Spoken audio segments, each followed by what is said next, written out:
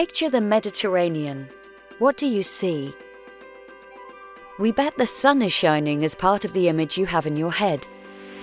This makes the Mediterranean an ideal location to take advantage of the leaps forward in solar energy technology. On top of that, the Mediterranean region is also the area suffering most from climate change, warming faster than the global average. Combining these facts makes leveraging solar energy technology a must. We have recently witnessed an explosive growth in the installation of photovoltaic systems, which convert light into electricity.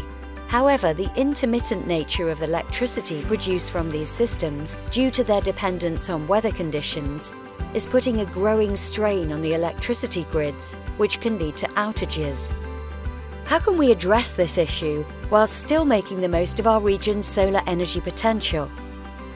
The answer is a combination of photovoltaics, PV, battery energy storage systems, BESS, information and communication technology, and the active participation of consumers to manage their energy demand, known as demand-side management, DSM. These constitute part of the smart electricity grid, which also provide the possibility to function independently if needed, called the micro or nano grid, depending on the size of the users. This is the way forward.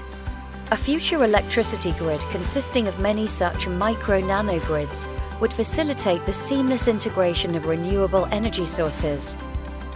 The Berlin project has put this nanogrid concept into effect, testing the viability and effectiveness of such a solution for different kinds of buildings in the Mediterranean region, providing the blueprint for the future replication of this concept.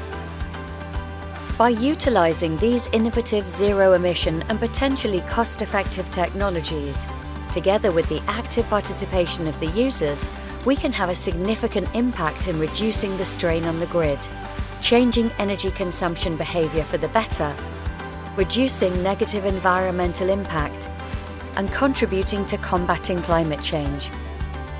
This is the future of renewable and sustainable energy.